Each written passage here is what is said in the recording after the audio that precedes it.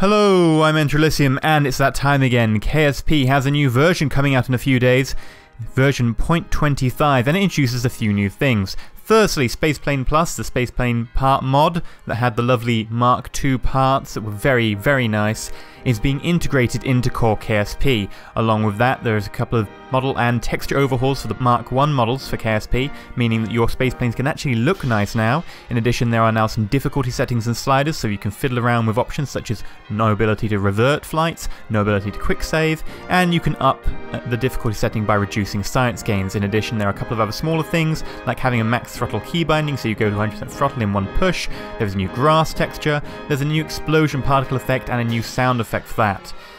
And a couple of small things.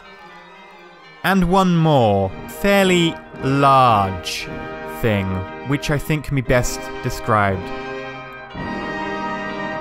like this.